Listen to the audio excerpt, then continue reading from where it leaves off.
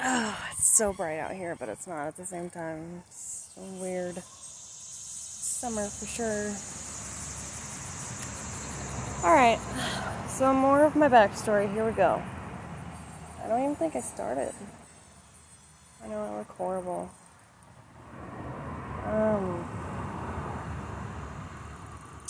So my mom got pregnant with me when she was a senior in high school.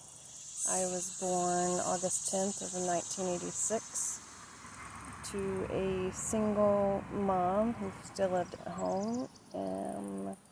She had a younger sister. She has a younger sister. And then they had me. I spent a lot of time at my great-grandma's house, who is not living anymore. Obviously, that was a long time ago, unfortunately. Her house is no longer standing. It's now a photography place. And I swear it was haunted. I swear. But we'll get to that whole sense in another chapter. So I was raised in that home by my aunt, my grandma, and my great-grandma took care of me a lot. I was colicky as a baby. My mom finished high school, and I think she was taking some courses at a local college, along with working at a fast food restaurant here in town. It's still here. It was actually my first job.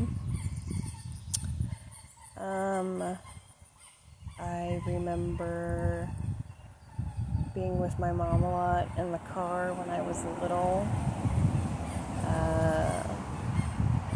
Not being very happy in the car, and my mom's on the hood of the car with a male.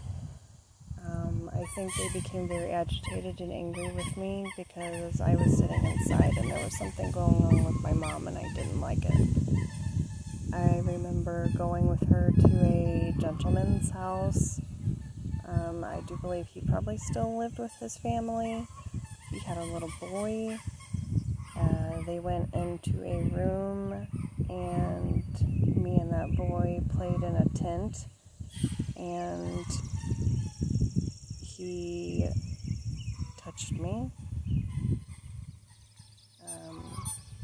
I guess there was some toddler exploration going on there. It's super weird. I don't know, maybe we were just like, well, that's what our parents do, so it's normal.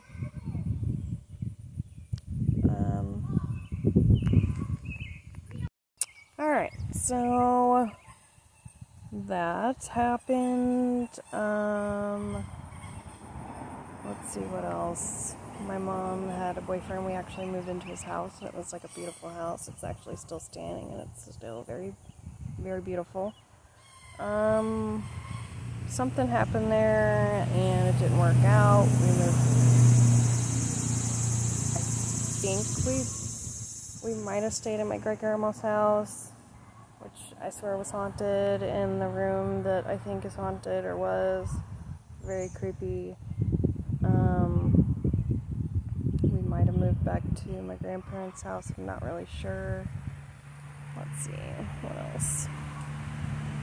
I remember being in her white Pontiac Grand Prix car, turning the corner, and there was this huge two-story white grayish house, and a car in front of it, and it seemed to be a couple arguing. There were a few kids involved, and all of a sudden, me and my mom are in this house, and we're moving in. They get married, she adopts me. I now have 2 stepbrothers and 2 stepsisters. It's a gorgeous house. It's beautiful. It's a fireplace on 2 sides. It's just a gorgeous house. We didn't have stairs. We had a ladder. Yeah, super weird.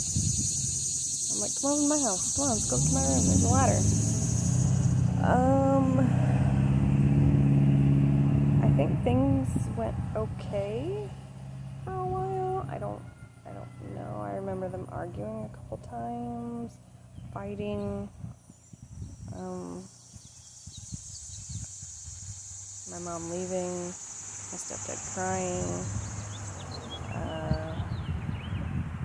I don't really remember how long we lived in the house. I know I started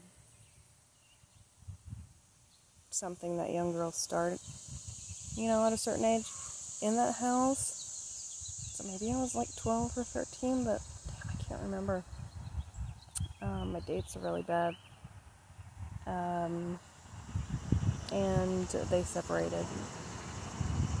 I remember something about my stepsister, the youngest one, tried to attack my mom when she was in there taking a bath or something. Police got involved. She had already graduated high school, so she up and left. She moved. All of the kids had basically moved out. It was just my stepsister and me, and my mom and my stepdad.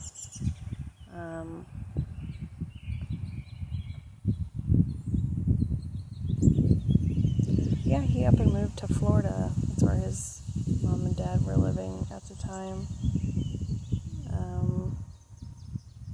And left us here. We had to find a new home, which was, we ended up staying at the home of my great-grandmother on my other side. It's still in town. It's by the park. And I can remember when the house we used to live in as a family sat there with nobody living in it. It was like some of our furniture that he didn't take with him and stuff like that. I had to go there still after school. I would walk there until someone would come pick me up. Either my mom would come pick me up to take me home because I wasn't swimming, or I would wait for somebody to come pick me up for swimming lessons for a swim team in another town during the winter time. So here I am in this house that used to fill me up with so much joy and happiness, because it was just, I don't know, it was an awesome time. I have a lot of good memories there. I'm alone. It's cold. There's no food. There's no water. No heat,